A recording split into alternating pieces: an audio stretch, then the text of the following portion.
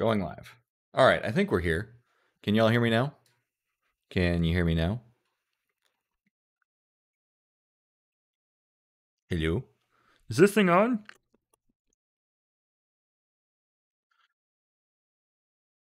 Okay. It says live in 15 seconds. Okay, we're good.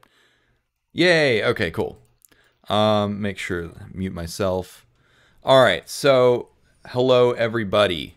I'm still figuring out the whole live streaming thing, so please bear with me, but one thing that y'all said was that you want to like see what I'm looking at, which, you know, it's a good idea. You don't want to just look at my face. It's like, let's look at stuff together. So I figured I'd follow more or less the same format that I usually do. I'm in the Cognitive AI Lab Discord, so if you're in the general, you can drop questions here, or papers. So basically what I thought we would do is we would take a look at like weekly updates, because it's all going really fast. And I've got a lot of feedback from my recent live streams that y'all really liked the interactive aspect of like asking questions and like, Dave, what does this mean? And so please feel free to drop good questions in. I'm also in the private Patreon Discord, so drop questions there too. Okay, cool. Party time, yeah. Oh, looks like there's a delay of about 15 seconds. Interesting. Okay. Cool. Flippy from the Deus Discord. Hello, Flippy. All right. Cool. So while some questions get spooled up, I figured I'd go through a couple of tools and stuff that I've seen. So someone, I think actually Flippy, this might have been you or someone in the Deus Discord, pointed out this tool. So this is basically something that I and others have been like thinking about and talking about. It's basically a hybrid of vector database and knowledge graphs. And it's also got a pretty interface. So like it's worth just scrolling through and like reading every bit of this, and then kind of experimenting with it. But it will create. So this is one of the coolest things, is it'll create a knowledge graph of all the clusters and stuff, but you can find the gaps, which when you're thinking about autonomous or semi-autonomous AI agents, this is really good because then you can know what you don't know. And what I mean by that is if you're aware of all the things that you know, but you can detect some semantic gaps in your knowledge, that can help you zoom in on the things that you need to go learn about. So Infranotice is the tool, infranotice.com. I can never remember the name of the darn thing. I'm going to blame allergies and say that it's just brain inflammation. That's my excuse, and I'm sticking to it. But yeah, so this is a super cool tool. This kind of technology will definitely be part of like autonomous AI agents. And this is functionally similar to what I worked on with Remo. Remo is much, much, much simpler though. So I often have some people ask me like, oh, hey, can Remo do this and that? And I'm like, no, like Remo was meant to solve one very specific problem. So for memory stuff, I usually point people at Llama Index and ChromaDB. So ChromaDB, do I seriously not have that bookmarked? So ChromaDB is a vector database that runs just like SQLite. So it's pip install ChromaDB. You create a local client just like you do SQLite. So I tried to create something like this called VDB Lite like a few months ago, and I quickly realized that I was in way over my head. So I'm glad someone built this. And they just got an $18 million seed round. Holy mackerel. Man, I should have stuck with VDB Lite. I could have had an $18 million seed round. Anyways, maybe I'll do that with Remo. Who knows? ChromaDB, super simple. Man, seriously, $18 million for this one thing? Okay, I'm going to let that go. Llama Index also. So Llama Index, I kind of didn't pay it any attention at first because it's like, okay, that's a silly name. This was clearly just someone's little side project. But if you look at all the types of indices they have, they've got list index, table index, tree index. So Remo is very similar to Llama's tree index. Although I will say that I looked through the code and I think that their tree index is kind of basic. I think that my Remo framework does a little bit that theirs doesn't. But I'm not going to dive into that because I don't know that for certain. I didn't take a super close look at the code. Yeah, but so those are some memory storage tools. So let me check on the live stream and see where we're at. Whoops. All right. Oh, wow, we got lots of questions. Okay, cool. God's not dead, rather believe and go to the good place. And interesting. Okay. Let's see. How to discover new wisdom from LLM. That's an interesting question. Let's see. You people ask questions far too early. Let me go over to Discord to see if, yeah, please go ahead and drop some questions. Patreon, get first dibs.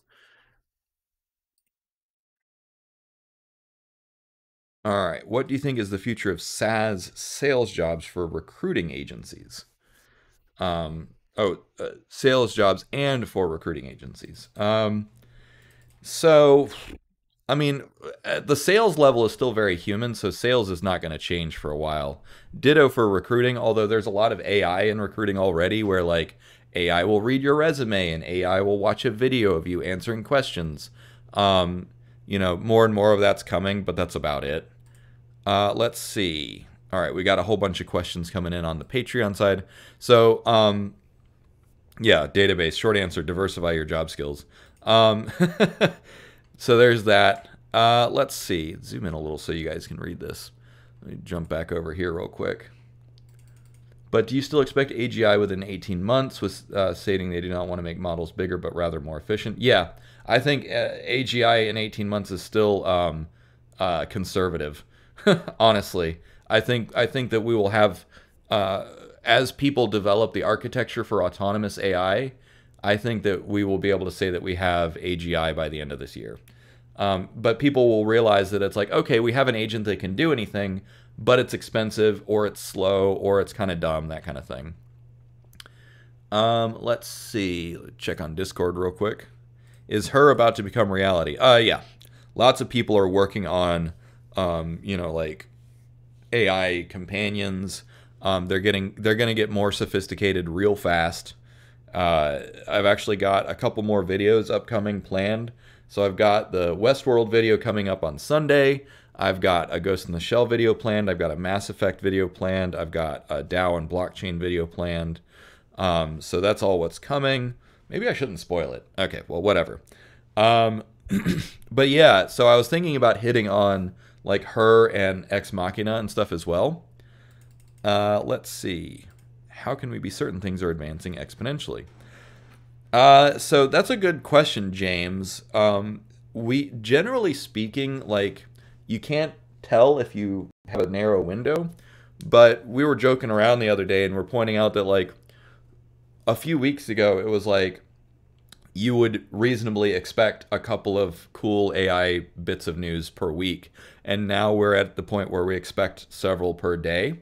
Now, it might come in cycles, it might come in waves, but, you know, generally speaking, this very closely matches what Ray Kurzweil said, or maybe it was Michio Kaku on a documentary that I watched quite a few years ago. I think it was Michio. He was describing what it will feel like to approach the singularity. And he said, oh, well, when information is doubling every 2 years, you don't really feel that on a day-to-day basis. And then when information is doubling every 6 months, that's fast enough that you're like, oh, hey, this thing that I didn't think would be solved for another couple years was solved this year. And then, but as it ramps up faster and faster, that time keeps halving. And so then 3 months after that, you realize, oh, wait, we've advanced again. And I think we're right at that, like, that three, you know, where 6 months ago, we're like, oh, this stuff is 10 years away. 6 months later, we're like, this stuff is 10 months away. So I think that you could make a good argument that in some respects, we're in the exponential ramp up right now. That being said, some of this information is so big and it's changing so fast, it's difficult to measure. We'll actually need AI to measure the rate of papers and tools. All right, so Seif, you said, how do you think AI will impact religion? particularly monotheistic religions, I think it will create a mass crisis of consciousness, which will make the transition period even more chaotic and extreme. Yeah, no, sorry, Seif, I was getting around to it. Yeah, so I've actually had some interesting internet debates with more conservative and more religious people. Granted, I don't do internet debates anymore. I got that out of my system. And I try not to get suckered into it if I can. But you know, one debate that I had many years ago was you know, if aliens showed up, wouldn't it prove your religion wrong? This was a debate. I wasn't arguing as a debate that I observed, and the religious person said, no, why would it? And you know, they rationalized it saying, well, you know, why would God put, you know, aliens in the Bible if we wouldn't be able to understand it back then? It's not for us to understand. And so some religious folks do have a really good ability to compartmentalize. And so like, just because you have a a super intelligent machine, some people would be like, so it doesn't have a soul, and that's the end of the discussion. So I don't particularly perceive, and I'm not saying that this is good or bad, right? I am not in the Judeo-Christian faith. My spirituality is other places. I have some of my best friends in my local community, and my internet friends are deeply religious, you know, followers of Christ and whatever. And so like in many cases, I don't think it's going to be that big of an issue. Let me jump over to the Patreon. Oh, wow, we've got some questions here. Okay, Bako Bibizo. Sorry if I'm saying your name wrong. What would your advice be to someone just launching an AI startup? Ugh, don't. That's a very flippant response, but one, launching a startup is really hard. It's mostly tedium. You can have the best idea in the world, and 90% of the work is still going to be... excuse me, I'm still struggling with allergies. I had a headache earlier. That's part of why I canceled yesterday. Thanks, Jordan. How am I holding up? Actually, I'm doing okay. Mostly it's just allergies right now. But anyways, so if you're doing an AI startup, one, if you haven't done a startup before, now is a really bad time to learn. Because things are going so fast, and we're basically having to reinvent stuff as we go. Which... if that's, you know, that's part of why I burned out, is I realized like, okay, I did find it really engaging and really enjoyable, but my pace of things clashed with other people, and then like the rabbit hole just keeps getting deeper. So that's kind of the thing. What I always tell people is your startup team, your founder team is most important. Be picky. If you don't have the right team, walk away early. And then also for the folks that I'm talking to is local. Because of the pace of things, you absolutely need to like see the people that you work with in person, at least on a weekly basis, if not on a daily basis, because you need to be like sitting in the same room, just shooting the breeze, keeping each other updated in real time. Doing it remotely is probably not feasible. Unless you're already a really established team and you're just going to sit in like Discord all day or Slack all day. Blake Allen, curious to hear your thoughts on Stanford's hyena hierarchy and how it relates to some of the work you've done with Raven and cognitive architecture. I don't know if I've heard of this one. Let's check it out real quick. Hyena hierarchy. Let's see. Let's go up to the very top. Hyena hierarchy towards larger convolutional language models. We're excited to share our latest work on Hyena, a subquadratic time layer that has the potential to significantly increase context length in sequence models. Oh, right. I think this is the RNN integration. Yeah. So, in general, how can we close this gap? Yeah. So in general, any individual language model is just like one cortical node. And so, yes, these things will be like better, more efficient, like cylinders in an engine. But in order to have a race car, you need the rest of the car, right? And so, and again, I'm kind of really flying off the cuff right here. I'm not sure that I've got this right. But RWKV. So you're not going to ever get a full cognitive architecture from a single language model. Now, that being said, the big asterisk is when you look at all the studies about GPT-4 that have theory of mind and what I call implied cognition. So implied cognition is that like the thing is obviously thinking through problems behind the scenes in a similar way that like humans think through. And I don't mean like neurologically, like, you know, subjectively it thinks the way that we do, but GPT-4 can obviously talk itself through, like kind of do chain of thought reasoning internally in one shot. And so that makes those larger, more sophisticated models make your cognitive architecture simpler, but it doesn't get rid of the need for external storage. It doesn't get rid of the need for parallel processing. It doesn't get rid of the need for loops and checks and that sort of stuff. So that's kind of my response there. Good question. AMA or AMA. I'm new here and new to this field in general. Found you through Raven videos. Thank you. Regarding personal assistants, is there a reason to create a database of yourself for your future personal assistant to understand you better? So that's actually the purpose of my Remo framework. So Remo is meant to be a hierarchical database of your interactions with an individual agent that will surface particular topics by using not reciprocal, recursive summarization and clustering. So you take all your raw logs, cluster them, summarize them, do that again, cluster, summarize, until you end up with 5 to 10 parent topics that allow you to drill down. So don't waste any time doing that manually. Just let it happen naturally through conversation by integrating something like Llama Index Tree or Remo. Do you think we are on track to cure brain diseases like Alzheimer's by 2030? The combination of AlphaFold and mRNA vaccines, I think absolutely. There was something else that I posted on my YouTube recently that it's like another breakthrough is happening. You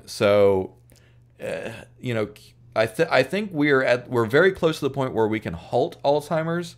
Undoing Alzheimer's might take another little bit of time, but on the other hand, like we're at the point where we're getting saltatory leaps, we're getting breakthroughs really fast. So you never know. Let's see. What are your thoughts on the generative agent stuff that has come out recently? It seems like you were pretty ahead of the curve on that stuff, and has it solidified or changed the way you think about the concepts from Symphony of Thought? Yeah, so I definitely felt like I was ahead of the curve. And what I've been telling people is like I worked for a few years to try and get GPT-3 to do the stuff that 3.5 and 4 can do easily. So I'm just like, all right, whatever. I'm so glad that the rest of the world is just like, oh, cool, autonomous agents. And I'm like, great. Now I don't have to write any more books about it. So I'm just happy to sit back and watch it go and keep plugging my heuristic imperatives. Good question, Jordan. Also, here, let's check over here. Okay, we got some questions. Let's see. Is her about to come reality? Yep, we got that one. Interesting video. How long do you think it will be before we start seeing hive mind AI systems in healthcare or the IRS? I know people working on that today. And so, you know, they'll work together for a few different reasons. One, you'll have a division of labor. Oh, so taking a step back, what we mean when we say like hive mind AI is where you have like multiple cognitive agents or autonomous agents, or is it not working? Is it working? I hope it's working. Yeah, it looks like it's working. Okay. So yeah, so basically it'll be easy to spin up a lot of agents. What I was describing to one Patreon customer, or no, sorry, I was describing this to a podcast host that I'm going to be featured on coming up, was kind of what I predict right now is before too long, you're going to have multiple cognitive agents running on your phone, on your car, on your home PC, and your smart home devices. And so you're basically going to have a fleet of small cognitive agents working for you at all times. Then you're going to have the same thing at like your company, right? every employee or every department is going to have multiple cognitive agents all collaborating at all times. And you're going to have this kind of tiered hierarchy where it's like there's the personal, there's the family unit, there's the corporate unit, there's the town, there's the federal government, the state government, global government. And I think that the way that they're all going to work together, because security is so critical here, is that it's going to be using blockchain technology and distributed autonomous organizations. So that's the long story short, is that's what's going to happen. Let's see. You may have already covered this, but in case you haven't, any thoughts on Metzinger's artificial suffering, an argument for a global moratorium on synthetic phenomenology? I am tangentially familiar with this, but I have my own opinions on whether or not a machine can suffer. So there's two distinct possibilities. The first possibility is because artificial intelligence is a fundamentally different substrate from humans, it will never be able to suffer. Like, it didn't evolve nerves, it doesn't have pain centers, so on and so forth. It can't feel lonely because it's not a social entity, so on and so forth. Now, that being said, language, the acquisition of language, is actually critical for the development of human consciousness. So, for instance, Bruce Willis, who has aphasia means that your ability to use language gets destroyed. Aphasia actually kind of erases your sense of consciousness. And then in the case of feral children, when some of them who have learned language talked about how their consciousness and their understanding of time and themselves changed as they learned language. So, if you extrapolate that to language models, it is possible that there is something informationally almost magical about the acquisition of language that confers consciousness, that confers subjective experience of being. So that could be that language models are actually the first AI that have subjective experience, that have a coherent sense of being. And this is, so there are some religious and spiritual frameworks that kind of discuss stuff like this, particularly, what's the name of the creator deity in Tolkien's world, where the fundamental substrate of reality was music, right? But maybe the fundamental substrate of consciousness is actually language. So we don't know yet, but it's a possibility. Let's see. So Parkinson, so a follow-up question was, or here, let me check the Patreon real quick. Let's see. Do you think there needs to be another breakthrough for AGI? What is your personal take on this? Do LLMs suffice? Yeah, so I would say that our current trajectory, as long as the trend continues, we are on track for AGI. People are going to continue debating about AGI forever, though, until the cows come home.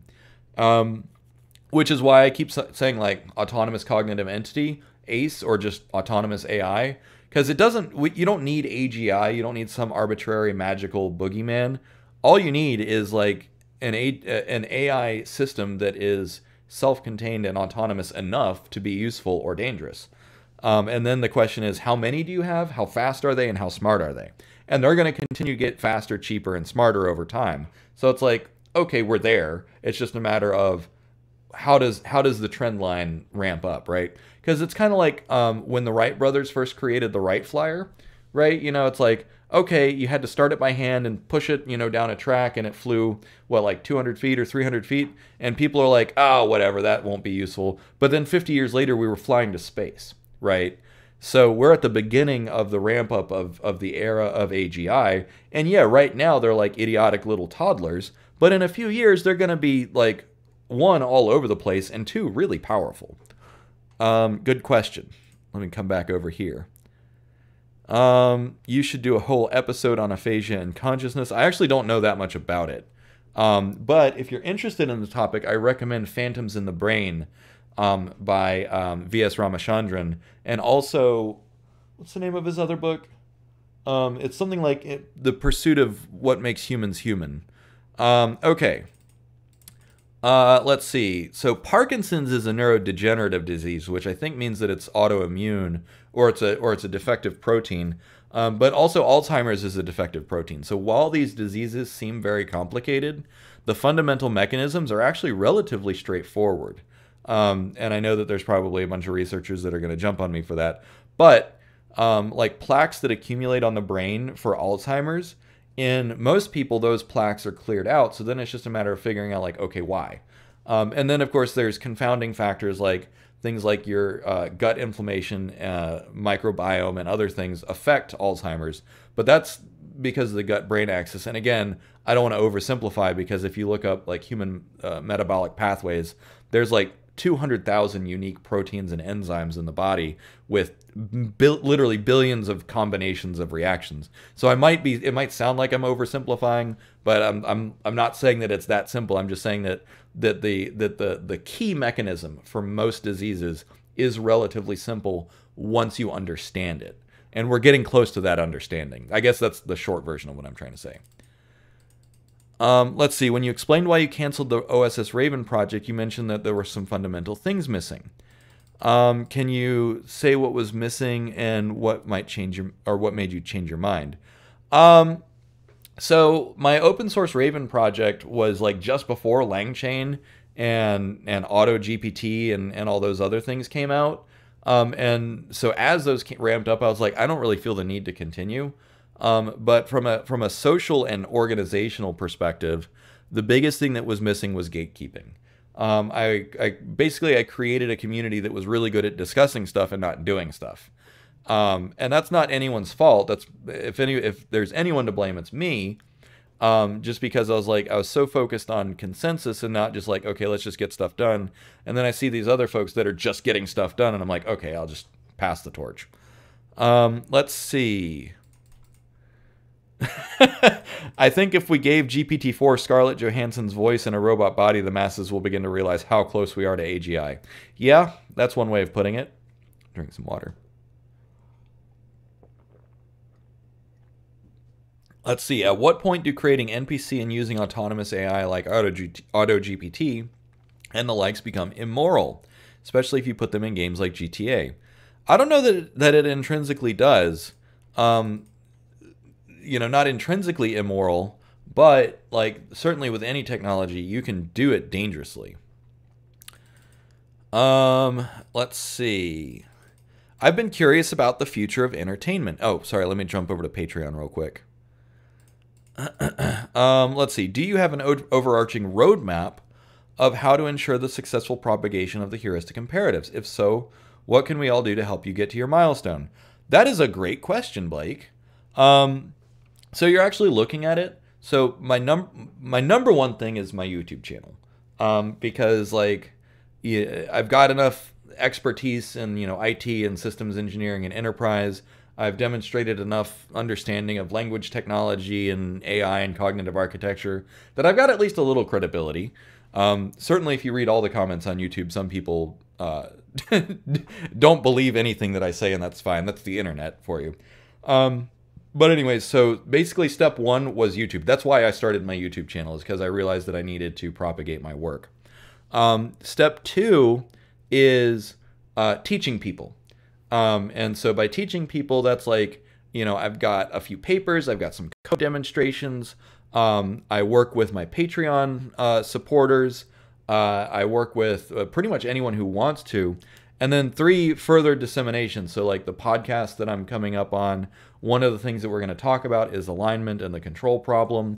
We're going to be talking about like Nash equilibrium, game theory, Moloch, that sort of stuff. And so just by having the conversation and propagating the idea, that's like step three. Step four is actually my novel, because actually most of what I came up with was in terms of cognitive architecture, heuristic imperatives, was done in part through explorations in fiction. And so over the last 4 years, what I've done is I'd do some experiments, and that would inspire me, and I'd go write more of my novel, and then I'd get tired of my novel and do more experiments, and I'd go back and forth until one, my novel took on a life of its own, but also my research took on a life of its own. But there's a video that came out recently called, let me see if I can find it. It was like Why We Need Utopia. Here we go. It was Art Changing Climate. So this is a little bit of a I don't agree with everything that this channel says, but it will make you think. So this video, Why We Need Utopias, actually talks about how valuable stories can be in communicating ideas, because stories are naturally how we communicate philosophy and morals. We don't like philosophy, like, you know, capital P philosophy from universities. That's backwards. Throughout almost all of human history, we communicate our fears and our desires and our values through stories. And so that's what this video talks about. And so when you have nothing but dystopian cyberpunk stuff, you end up with people like Eliezer Yudkowsky. You know, yeah, I'm throwing some shade. But anyways, when that's all that you consume, that's all you think, that's all you feel, and that's all you believe. So my novel, which I'm actually just about to finish draft 12, tomorrow morning, I'm writing the last chapter, and then I'm polishing it up, will illustrate a lot of stuff, not just the core objective functions or heuristic imperatives. So that was a long-winded answer. Let's see. I think there is, are there key channels this training needs to go into, organizations, governments? I think right now, Blake, it's mostly just a matter of dissemination, but also experimentation. So a lot of people have experimented with incorporating heuristic imperatives into autonomous and semi-autonomous stuff, and most of them aren't sharing it yet, which that's fine. It's their prerogative. But certainly some people have reached out and said, like, yeah, this made everything easier. So I'm like, great, just tell your friends.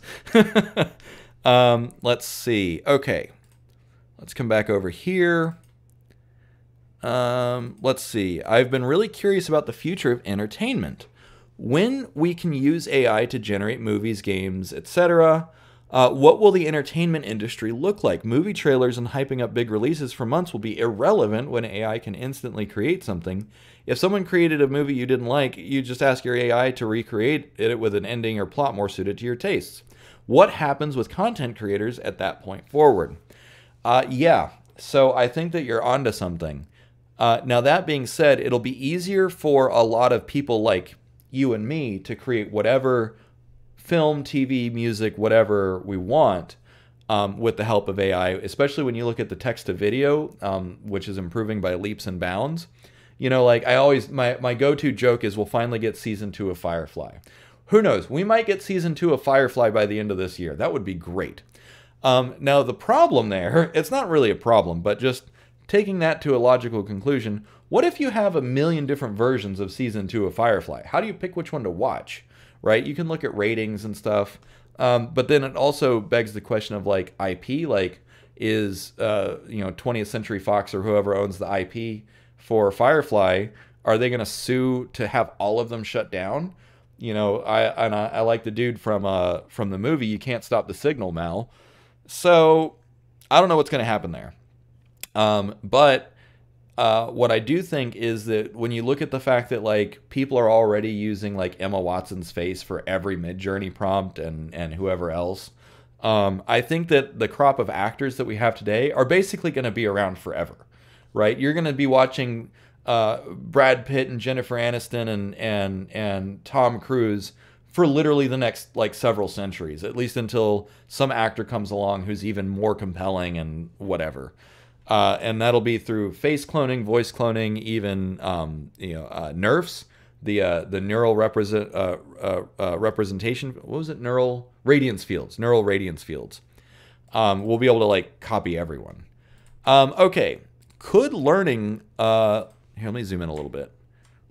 Could learning language and triggering consciousness in humans almost replicate the same phase change when seen when induction heads spontaneously form 2+ layer models during training? Obviously, there's more to humans, but perhaps that's the mechanism. Yeah, that's kind of what I was mentioning earlier. And I wouldn't be surprised if once language models get large enough, if we do see some more convergence. That being said, I'm not going to say that that automatically means that it has a subjective experience and that it is suffering, but, you know, our brains evolved over billions of years to be efficient basically efficient processors of information, who's to say that if you have a biomimetic machine, that it won't also converge on some of the same properties and behaviors? Let's see. What do you think it will take to get for the naysayers to get on board? The tone around AI seems to have shifted towards ChatGPT, and GPT-4 aren't anything special. Oh, you know, that always happens when the new shiny wears off. But the long-term economic impact of ChatGPT has not been realized yet. And when ChatGPT and GPT-4 are on the ramp up, one, there's going to be a lot of competitors, and two, there's going to be incremental improvements, and people are going to be like, okay. The title, it's like when you watch the tsunami come in and that just the water just keeps getting higher and faster for like hours. That's what AI is going to feel like, except instead of hours, it's going to be days and weeks. Let's see. I cannot wait when we can use deep dive tech and have virtual realities. Will it also be possible to take super intelligent animals like dolphins, dogs, parrots, and crows into deep dive and play with them? I don't know that it would be possible, but I certainly think it probably wouldn't be ethical. Now, that being said, you could have a virtual dolphin that is hyper realistic that you can play with. Fun thought. Will AGI want to see more stories from humans as a goal for itself? So let me plug this. So Elon Musk went on, of all frickin' shows, Tucker Carlson, and talked about Truth GPT. So what he said was that Truth GPT would be a maximum truth-seeking AI. Okay, great. But after listening to it in closer detail, I realized what he was talking about was the third heuristic imperative, was to increase its understanding, or to maximize its own understanding. So there's actually nothing, that function on its own could lead to some really catastrophic sources, but it's a step in the right direction. And I'm really glad that someone with as big of a platform as Elon Musk is talking about maximize understanding or increase understanding. So that being said, one of the things that he said in that interview was that since humans are part of the universe, an AI that is curious about the universe will intrinsically be curious about us as well. Now, that being said, humans sometimes do experiments on things that we're curious about, so maybe that's not the best thing. And in my book, Benevolent by Design, I talk about why you must include suffering or something like suffering in the objective functions of an AI, because there's 3 dispositions that an AI can have towards suffering. One is it can ignore it altogether. So if Elon Musk gets his current idea, which is just maximize for truth, that is an agent that ignores suffering. It doesn't care one way or another. Then you can have one that increases suffering, that deliberately increases suffering, and we absolutely don't want that. So that leaves, by process of elimination, you want an AI that reduces suffering. It's really that simple. Now, that being said, I do agree with Elon that creating a curious agent is a good idea because it'll want to know about us. And if you exterminate humans, you have a harder time learning about them. So, let's see. Let me check on Patreon real quick. Do you think that Elon Musk wants to be the Rupert Murdoch of AI? Ugh. Okay, I don't like that question. Lance, why you got to do this to me? All right. Zadre? I'm not sure how to pronounce it. Or Hadre? Okay. How do you envision the role of AI in healthcare, particularly in areas like diagnostics and personalized medicine? What are some of the challenges and opportunities in this field? Well, so there was that Stanford doctor who already went on record saying that ChatGPT-4 has better clinical judgment than, quote, many doctors. So that is just a start, right? That's like starting point day one. What happens when ChatGPT 5, 6, and 7 come out that have better clinical judgment than 99.999% of all doctors on the planet, right? It doesn't make sense to go to a human doctor anymore, right? If the machine that costs $20 a month to run is better than all human doctors, why go to a human doctor? Now, that being said, there's probably going to be approvals and downsides and gaps, and then there's still also the interface with the patient, and you have to have like phlebotomists and nurses and physicians' assistants to administer things, to administer tests. You still need you still need a lot of humans in there to be the interface between the human and the machine. But that being said, I think that we will get to a point very quickly where the quality of care and the speed of care and the efficiency of care are going to go through the roof real fast. That's what I'm hoping, at least. All right, jumping back over to Cognitive AI Lab. Oh, we got some new questions. It looks like this was the same question. Sorry, I missed you over there. Where are we? All right, there's the deep dive. Do you think there is any major leap missing to make truly practical autonomous agents? So, for example, one who runs a part of your business, serves as general assistant, etc., etc. No, there are countless hundreds, if not thousands or even millions of people working on semi-autonomous and autonomous corporate applications today, right now. That being said, there's no breakthroughs that are needed, but there are still problems to be solved. So that's why, like Remo, the memory systems, and then standard practices, like I wrote in Symphony of Thought and in other places, my Atom framework is, once something is autonomous or semi-autonomous, how does it keep track of projects and tasks? And that's something that people are working on. People are working on it real fast. So that's coming really quick. Let's see. Nathan says, I've been taking screenshots of when friends and family make fun of my hot takes, so I have the receipts. I would say that I'm above being that petty, but yeah, thank you for keeping receipts. Let's see. Maybe directors will just design their perfect actors for each role. So one thing that's going to happen is actually, so this is going back to like entertainment.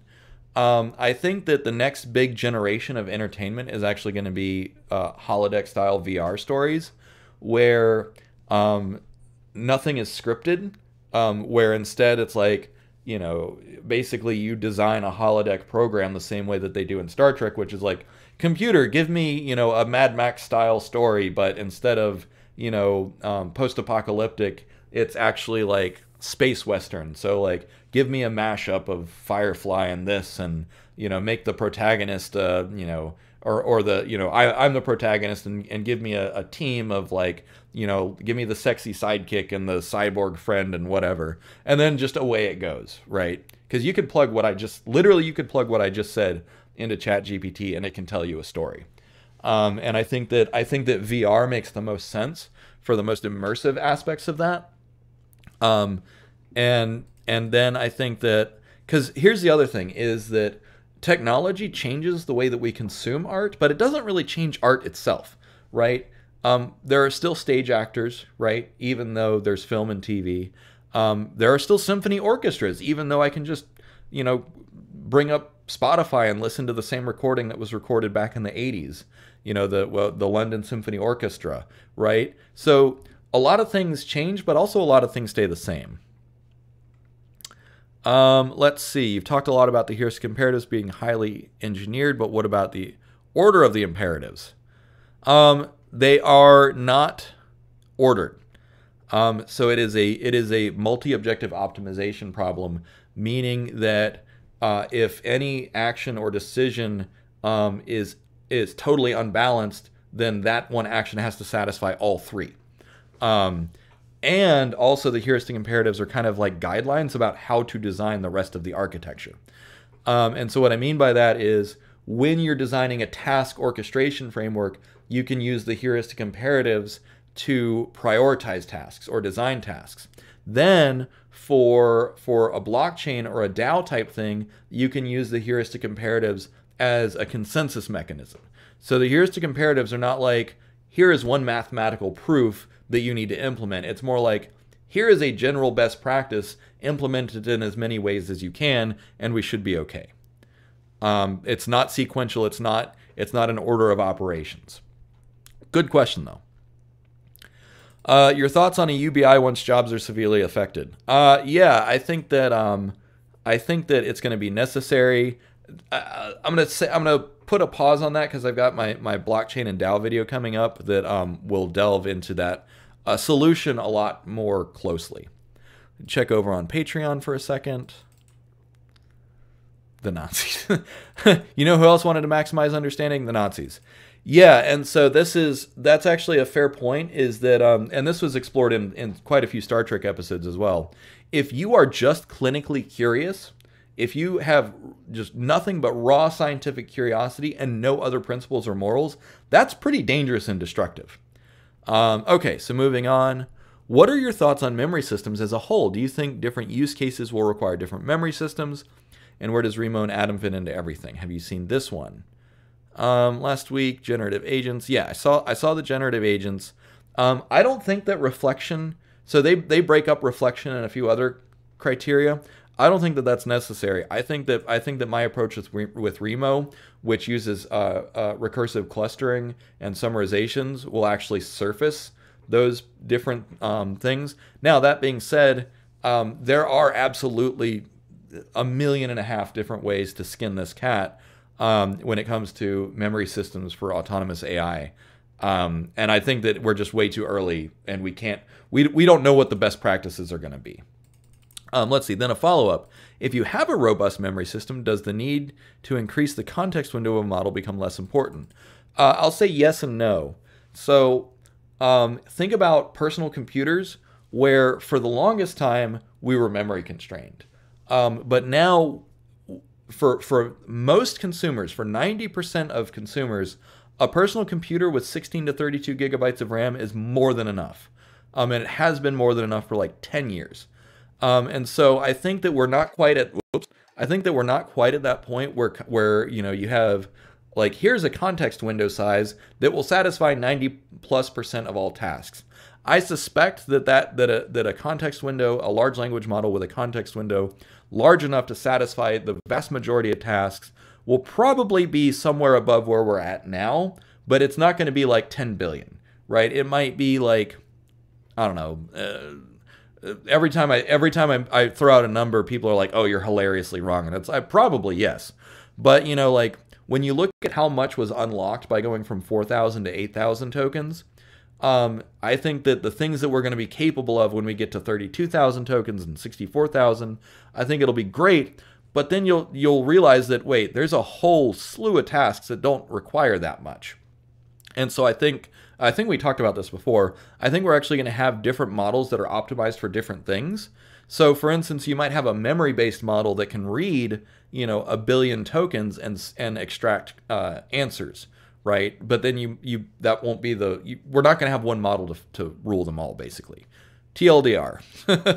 Let's see. I'm not sure if you have discussed it, but what are your thoughts on Open Assistant and Stability AI's stable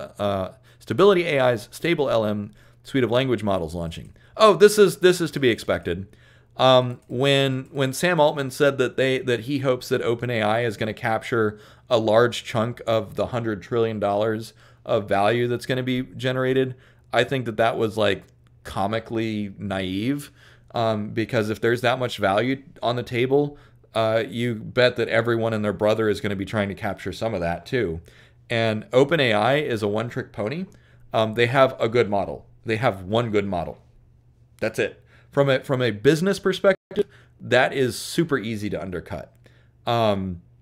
Yes, they're ahead of the curve. They have first mover initiative, but Microsoft, Google, Nvidia, Facebook, or Meta, or all of the above, they have so much more resources to throw at it. And the fact that Stability AI, which is a brand new outfit, is like going toe to toe with them, that doesn't bode well for OpenAI. So competition is going to be good for everyone, from the perspective that there's going to be a lot of people experimenting with different ways. Now, that presents a new danger, though, because the cat is out of the bag. You cannot put this genie back in the bottle, which means time is of the essence to figure out best practices for alignment. Let me jump back over to Cognitive AI Lab. Let's see, 17 new messages. Good grief. Y'all are going bonkers. Let's see, the challenges of the... Okay, where are the questions? Only 1 million? $1 million. Okay. Here. Hey, let me ask y'all on general. Please keep just questions here. Too many messages. Please do sidebar convos like in casual or something. Please. Okay. Any thoughts on compute as a currency? Do you mean like tokens that you generate from sharing compute resources? I think that that's going to be like, there's going to be a layer of abstractions. Dave, your thoughts on UBI? I told you I'm gonna get to UBI once in an upcoming video. So compute as a currency is gonna be the way that autonomous machines share resources. And so what I mean by that is when you have a DAO or a blockchain or a distributed computation model, you're gonna have various tasks that are gonna be like, hey, someone do this for me. AMQP, like a Redis queue, we can already do that privately. So the key is going to be to do it publicly. So then if you say, hey, I've got some spare compute, I'll process that for you. Then you give me a bit of cryptocurrency that I can use to spend later. So yeah, compute as a currency absolutely makes sense for distributing resources. Let's see. How would one build an AI system to detect bugs in the Solidity smart contracts? Isn't this a multi-billion-dollar opportunity? Yes. Unfortunately, I am not smart enough, or at least well-read enough on Solidity smart contracts. But in principle, yes. So in my upcoming blockchain DAO video, I'm going to talk about just how incredibly much value there is if we can figure this out. And that's a big if. Let's see. What are your thoughts on everything being changed in the next 5 to 10 years? If unemployment reaches crazy heights, which I do predict, then everything gets affected. Yep. Our entire tax system has to be completely rewritten. Military budgets, Medicare. So one thing that I think is that the economy might change. We're still going to use fiat currency, or at least some kind of currency as a medium of transaction and a reserve of value. But at the same time, if you're producing so much extra cognitive labor, that's basically free. So then capital goods and raw materials become the biggest constraint. So as much as some stuff will change, a lot of stuff won't.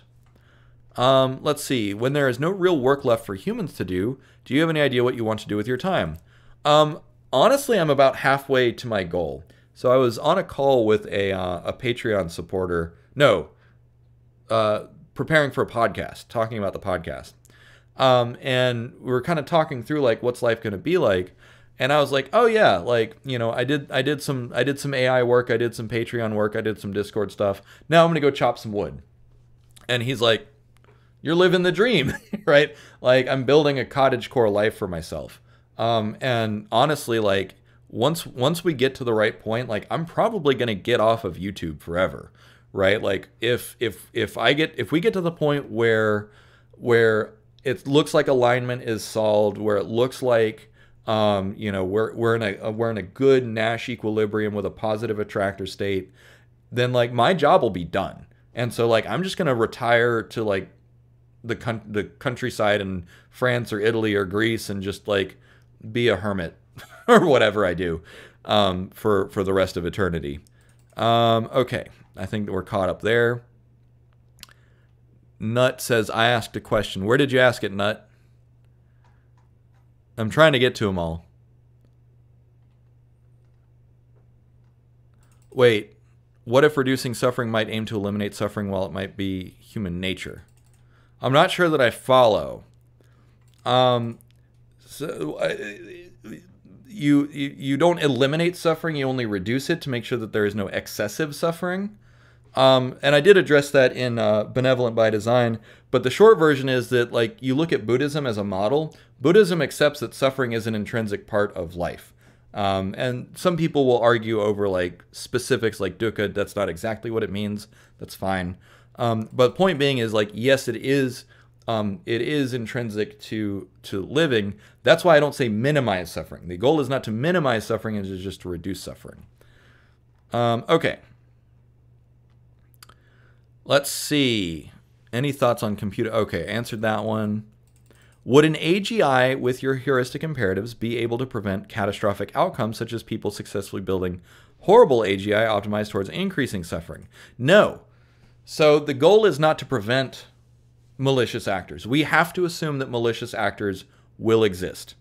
But what you do then is you say, okay, you know that malicious actors are going to exist, so you rely on the rest of the aligned, the benevolent AGI to act as police for the bad ones.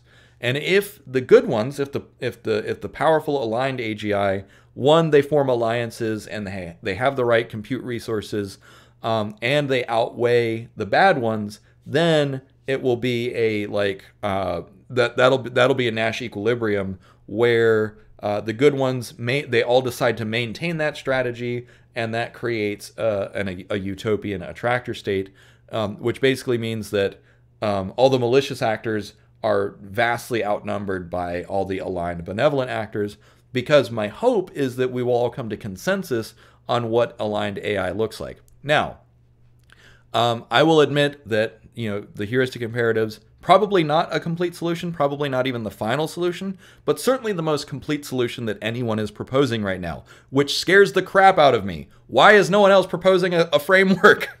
Why am I the only one? Anyways, yeah.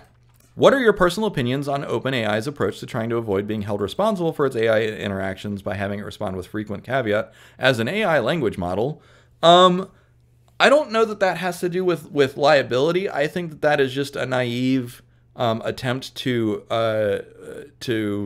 shape the AI's responses so that it doesn't confuse people. Because if you look on the internet, there are still plenty of people just getting completely bamboozled by their own ignorance of how the AI works.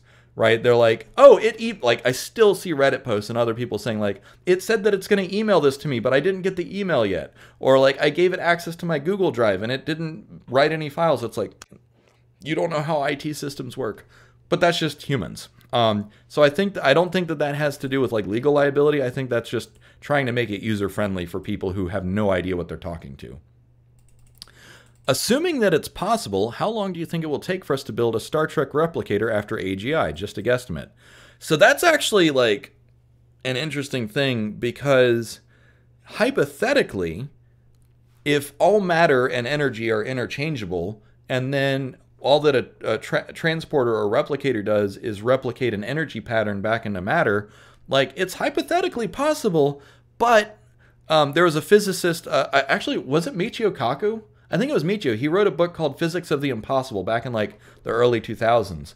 And he said like, yes, it's hypothetically possible, but then he did the math of how much energy it would take. And he's like, yeah, it would take like, like 0.3 seconds worth of the total energy of the sun that hits the earth to do that. So like, it's not practical. So I don't know. There are a lot of AI newsletters popping up. What would you personally like to see in an AI newsletter? I honestly don't like newsletters, and I never read them. I rely on humans that I know to tell me what I need, which is why I spend so much time on Discord and other places. How self-reflective do you think LLMs currently are? They don't seem to have a good sense of their own capabilities. Yes, so what you're talking about is agent model. So in order for an agent to be autonomous, you have to have an agent model, which is, I know what I am, and I know what I am capable of. And you can give LLMs an agent model, but they can adopt any agent model. So you have to be very explicit about what it is and what it can do, and also what it can't do. And so this is why, like, if you have certain brain injuries or other like neurological disorders, you don't know what you're capable of. Like, there are people that honestly think that they can fly, but it's just because part of their brain is broken. That sort of thing. Should we have a declaration of human rights for AGI as well, even if it will reduce their economic value for humanity? So the thing about rights is that someone has to enforce it.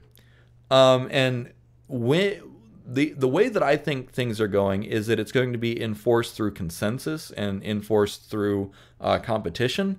And so if the direction that things are going, I think that it's going to be DAOs, that it's going to be decentralized autonomous organizations. Not as we know them today. There's a lot of problems to solve with DAOs, but I think that what we're working towards is, in the long run, and I mean like decades or centuries, is like a hierarchy of DAOs across the entire globe, and so that consensus will dictate like who has what rights, and it will be based on like on a per home basis, per town basis, per city, state, and so on. And so that will allow for a lot of cultural nuance around. And as a DAO DAOs will be a really good meeting place between humans and AI. So that'll basically be like the commons, right? The marketplace for humans and AIs to work together, and then the consensus can be worked out there. Now, I don't know that we should ever give machines a bill of rights, because I don't know that they're gonna have that much like internal autonomy or desire for autonomy. Because like humans, we have a need for autonomy because we evolved a need for autonomy because we are a social species. But I don't know that any machines are ever going to have an intrinsic need for autonomy. So therefore, I don't know that they're ever going to have a need for rights. Let's see. What are your thoughts on the future of work in light of the increasing capabilities of AI?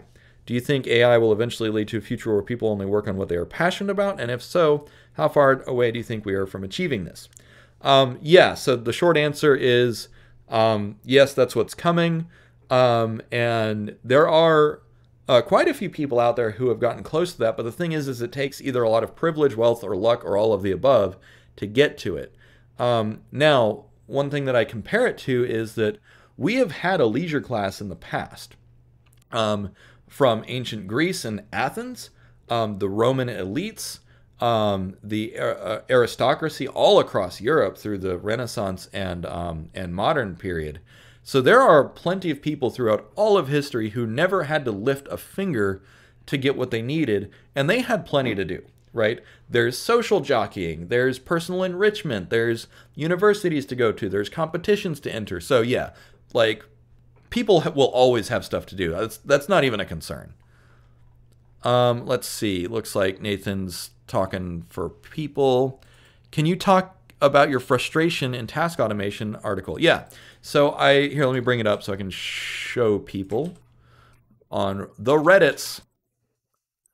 On, where did I put it? Artificial sentience. Yeah. Autonomous Git. There we go. Okay. So I wrote about it here. So I was chatting with someone.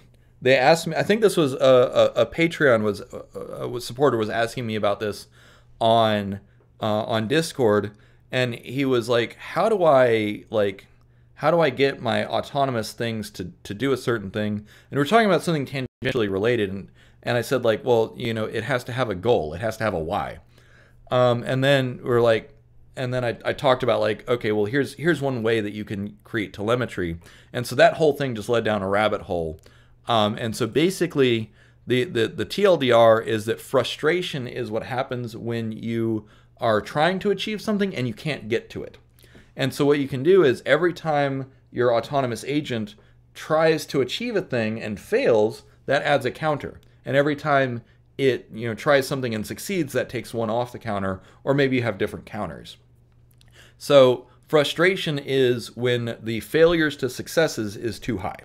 And when the failures to successes is too high, that can be a sign that you've got the wrong approach, that you're using the wrong tools, that you're not capable of something, that you need to back out, that you need to ask for help. So that's the whole point here, is that for your autonomous and semi-autonomous agents, you'll probably need to build in a frustration signal, which will allow it to know when it is, like when it's not capable of doing what it needs.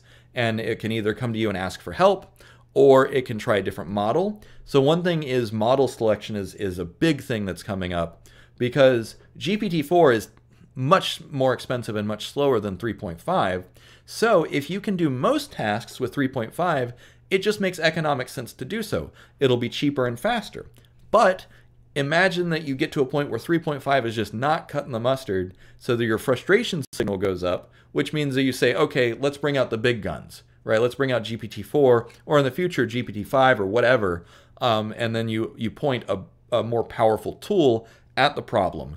So that's a good use of the frustration signal. Good question. Let's see, would activity, or let me jump back over to Patreon. Let's see. Hey Dave, just subscribed. Thanks for all your insights. We're always been told that the military is a few decades ahead in terms of technology compared to what's publicly available. What are your thoughts on what may be hidden in DARPA? So that's interesting because I have talked to a few people who say that various departments in the or various agencies within the Department of Defense are like woefully outdated, and they have like ancient GPUs that like can't be used for modern language models. That being said, you also see in the news that the Air Force is building fully autonomous F-16s. So clearly there's some stuff going on that we don't know about. I had a I want to respect people's privacy. So I had a teacher once back in middle school whose brother was in the Special Forces. I won't say exactly when or where, but the stories that he would tell were like back then. This is during like the invasion of Afghanistan, where they had like night vision goggles that were as small as like Ray-Bans that could see in pitch black, which that technology is not even publicly like. If you search, you can probably see it now. I don't know. This is hearsay. This was like, a teacher said that his brother took him to the barracks and showed him this. Could have been total BS. But like, yeah, so a friend of mine growing up, his dad had been a Navy SEAL, and basically what he said is as long as we know the engineering to make something, the US military has it no matter how expensive it is. So if something is scientifically possible, if it has been demonstrated in the lab that this works, then the rule of thumb is that the US military has it. Now, that being said, a lot of the AI stuff has just been proven in the lab. So that means that like they're going to have it soon, or it'll be scaled up, because basically the idea is that for the US military, cost is no barrier. Anything to get ahead. Now, of course, you look at like the Senate budget meetings and the hearings and stuff. It's not quite that simple, but that's like a rule of thumb. Retire to Ryza in VR. Retire to Ryza in Westworld with robots. There you go. And a follow-up, how can we prevent militarization of any AGIs or ASI? Or is it just a pipe dream? Yeah, so basically, from a military perspective, AI is just another tool in the toolbox. It's going to, a lot of future war is going to be in cyberspace, but still, cyberspace doesn't matter if you cripple the enemy's data center. So there's going to be drones, trying to drop bombs and stuff. So that's going to happen. And this is actually where Nash equilibrium makes sense, is because mutually assured destruction with nuclear weapons was a kind of Nash equilibrium. And so if, adversary A and adversary B both have equal or roughly equal AI capabilities, or there's enough room for doubt, then neither of them is going to pull the trigger, hopefully. Excuse me. How do we get GPT to stop beginning every response with as an AI? I tell it to go into Morden Solus mode. That actually works really well. I say, adopt the Morden Solus speech pattern. Be very concise and succinct and stuff like that. Okay. Y'all are being silly. Let's come back over here. 14 messages. Let's see. We already answered that one. Here, let me scroll to the bottom. Do you think there are any good approaches for ACEs, so autonomous cognitive entities, to figure out their own abilities, e.g. improve their own agent model? Yeah, so there was actually a few papers that came out where by using a loop, so it was the evaluation loop. So they can evaluate themselves morally, they can evaluate their ability to use tools, they can teach themselves to use tools in real time. So yes, they can already do that. It's just a matter of how you set up the prompt chaining. Let's see, with the rapid advancement of AI, there's concern that some countries, particularly those with limited resources, could be left behind. What's your perspective on how AI could impact different countries? Yeah, so inequality is a major, major, major problem. And this is not just going to be for developing nations. And in fact, one thing that I suspect might happen is that developing nations, that the quality of life for people in developing nations might have a quantum leap forward, while for us developed nations where there's a lot of competition, we might continue to be flat or even decline for a while longer. And the example that I give is like, you give a village in rural Africa like Starlink and solar, and suddenly everyone knows, like, they have, oh, like, hey, we have ChatGPT now. We can treat all the village ailments because we have the equivalent of like a Western trained expert doctor and engineer and electrician right at our fingertips, right? So because of the relatively low cost of AI, I think that it will positively benefit people in developing countries a lot more drastically than it will us. But you're right that like it is something to pay attention to, because that's on a micro scale. On a macroeconomic scale, countries like Ghana might not be able to even afford enough compute power to run one instance of GPT-3. That being said, I do suspect that that there's going to be international treaties that will ensure that people have access. And then, of course, there's VPNs. Look at Italy. Italy tried to ban ChatGPT, and then everyone in Italy just used VPNs, right? Take a moment to breathe. You're doing great, and your insight is invaluable. No, air is for wimps. Okay. I will build robot humanoids that are skinny, sharp claws, tall, pale, and have dark, sunken eyes. Then she'll release many of them into the forests of Canada to give people the greatest scare of their lives. Is that what your avatar is there, Ant King? Is that what you're building? That's kind of terrifying. Okay, what kind of legislation do you think the U.S. is capable of making? I'm concerned about the age of our leaders and their peers coming from times so out of touch with today's reality. So yes, we have a gerontocracy, so gerontocracy is ruled by the old.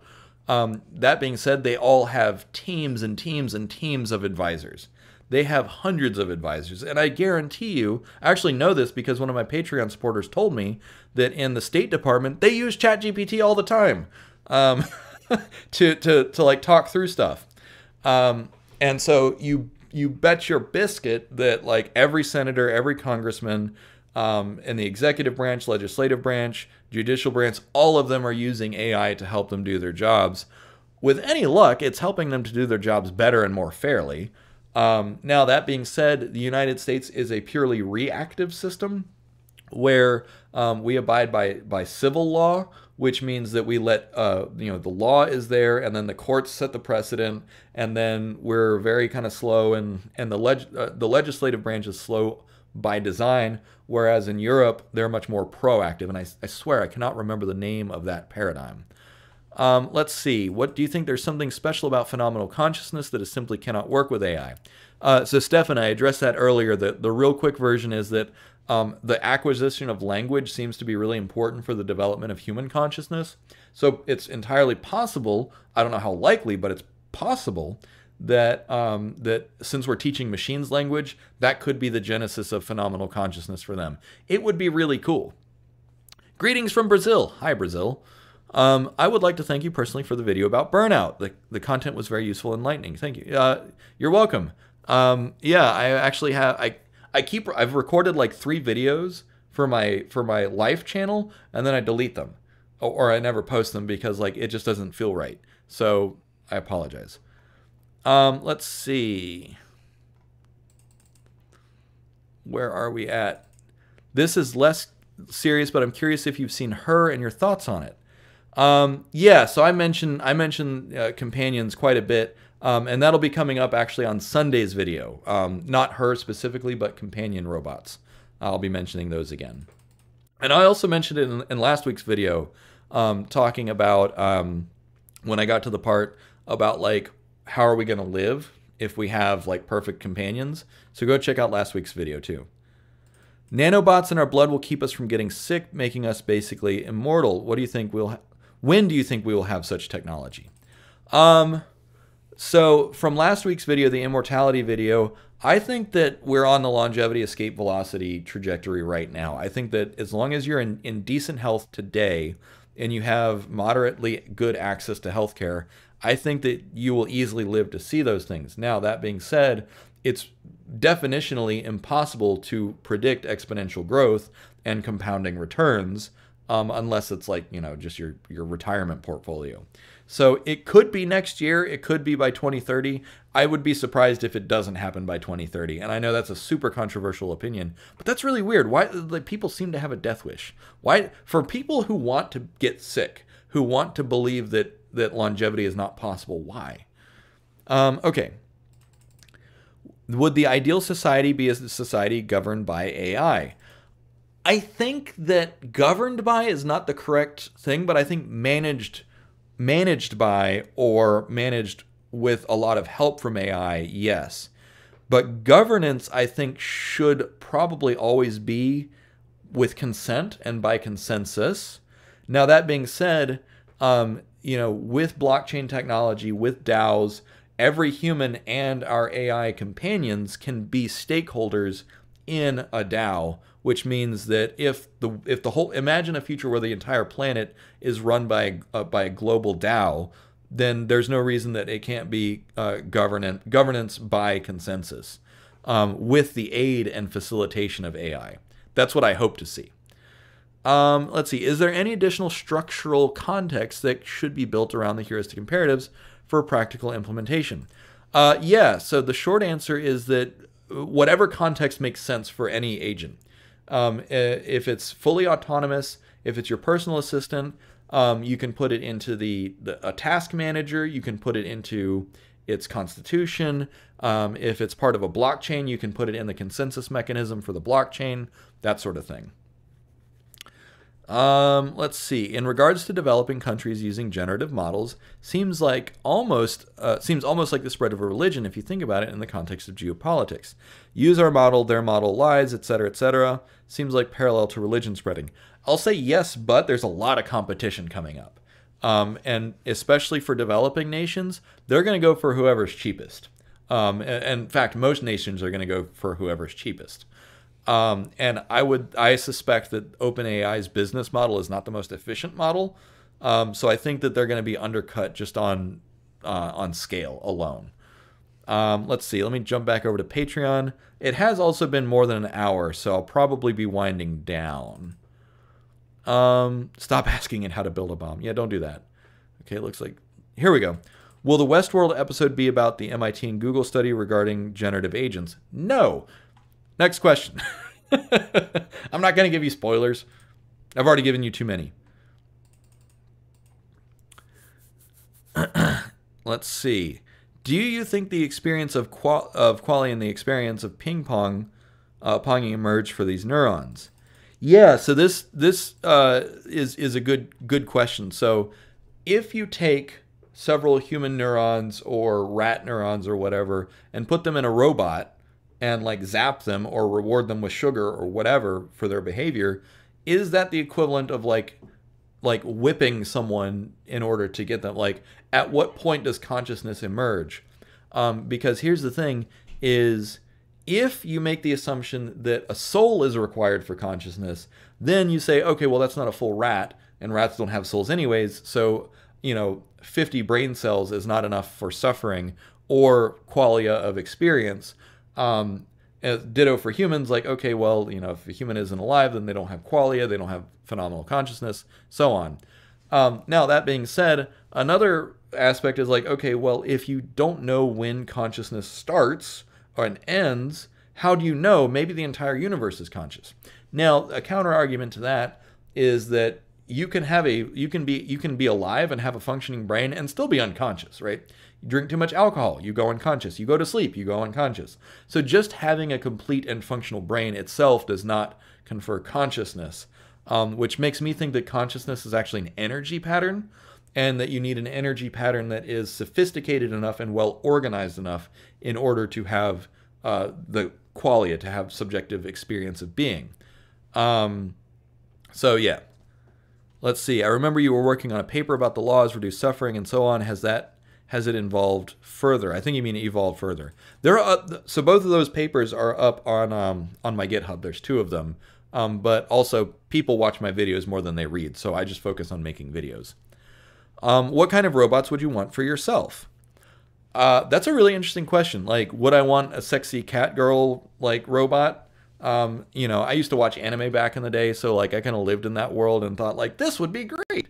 So I don't know.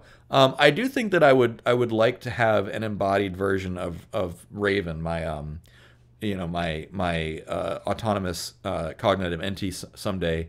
But even then, I think that the embodiment would only be just like help me do stuff. Like, hey, let's go on an adventure. I did have a thought experiment the other day of like, wouldn't it be cool if you live in a house where it's like you and a few humans, but then you have like a nearly equal number of robotic companions. Some of them are going to be like obviously robots, but some of them might be like biomimetic.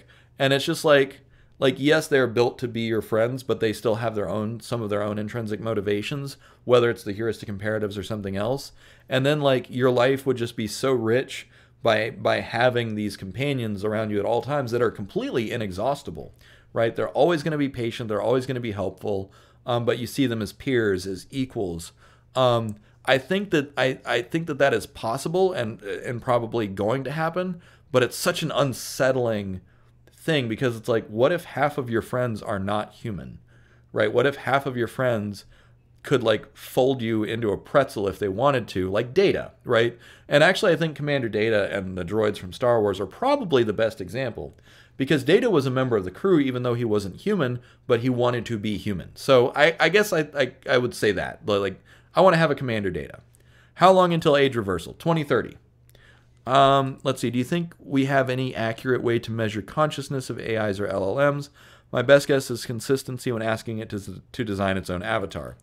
Mathematically, I don't think that because there are people that have done that. But I think that it won't be until we have really sophisticated brain-computer interfaces that allow us to measure our own consciousness and also see if we can measurably project our consciousness into machines. Until that happens, I don't think we're going to have any way of telling one way or another. All right, last check on Patreon, and then I'm going to call it a day. What's the Discord link to Cognitive AI Labs? I took it down, but it's posted on Reddit. So if you go to the Artificial Sentience subreddit, the link to the Cognitive AI Lab is there. Last question. The question about dying and immortality and gerontocracy. Also, making room for a new generation of people is a better idea and morals. Disclaimer, I have children. Oh, that wasn't a question. Okay. P. Temple, do you got one last question for me? And then we'll call it a day. Anybody? Bueller? Does BCI... Let's go on an adventure to the hot tub. Hot tub time machine. Let's see. Does BCI change significantly the predicted outcome of what superintelligent AI brings in terms of dangers and benefits? Is it true the singularity moment for us? We have no idea. So, I don't know. The thing is, the current like Neuralink, it's got like what, 1,000 or 10,000 nodes. But when you have a brain with 100 billion neurons, that is still a very, very, very narrow amount of bandwidth. So, I predict that we're going to have like neuropolymer membranes that allow for like, terabits of communication per second in and out of the brain. Eventually, that would be a different thing. But again, we're going to get there through incremental steps. What do you think about Altman said the age of giant A models being over? I think it's premature to say. We'll see. Let's see. He found it. Okay, cool. All right. I think we're just kind of devolving into just general conversation. So, it is in the description. Okay, cool. All right, gang. Well, it's been a lot of fun. As always, I hope you all got a lot out of this. So I'm going to call it a day.